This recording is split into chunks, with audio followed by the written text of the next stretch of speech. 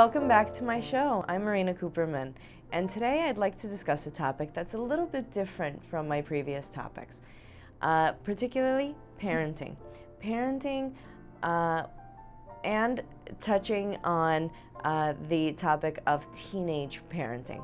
I am a medical professional, but I'm still a parent, and I know the day-to-day routine, and I know the trials and tribulations that we have to go through as parents, especially when we're dealing with children of various ages. Children are wonderful at all ages, but certain times of their growth and development, we as parents don't always understand, and it makes it a little bit more complicated for us to deal with our children or understand our children when it comes to, let's say, for example, teenagers. I have a teenager, and one of the main things and one of the main issues that I've noticed, particularly with my teenager, is self-esteem and self-confidence and insecurities.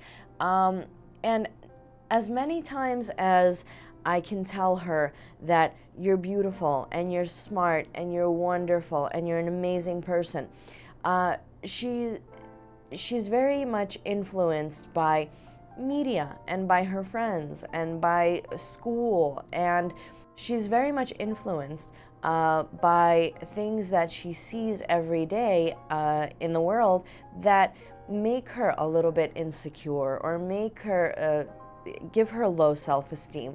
You want to engage your child. It doesn't matter how old they are.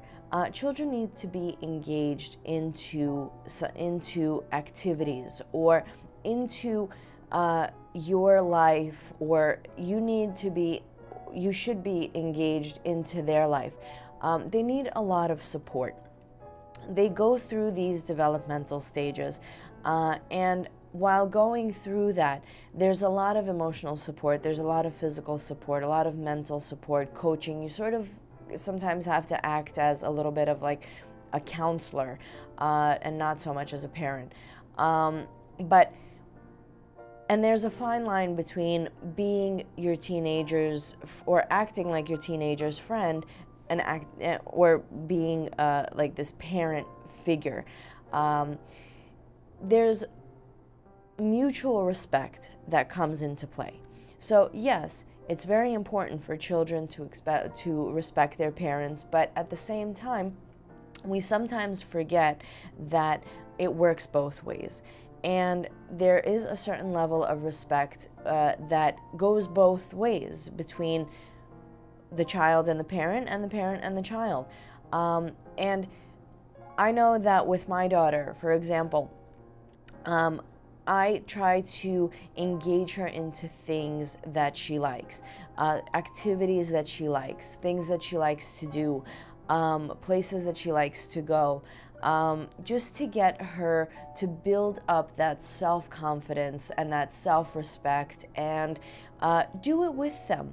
So it's easy to just give someone something and say, here, use this. It could be anything.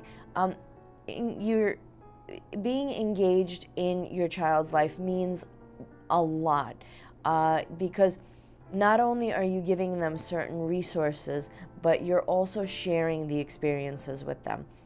And a lot of times it helps. I know it helps with my teenager that when I engage, when I sort of, we all live very busy lives, but sometimes we have to stop what we're doing and just take that time. Just something as simple as playing a game with your child, or watching your child's favorite movie, or going to your favorite like ice cream place, or walking around in the park on a beautiful day.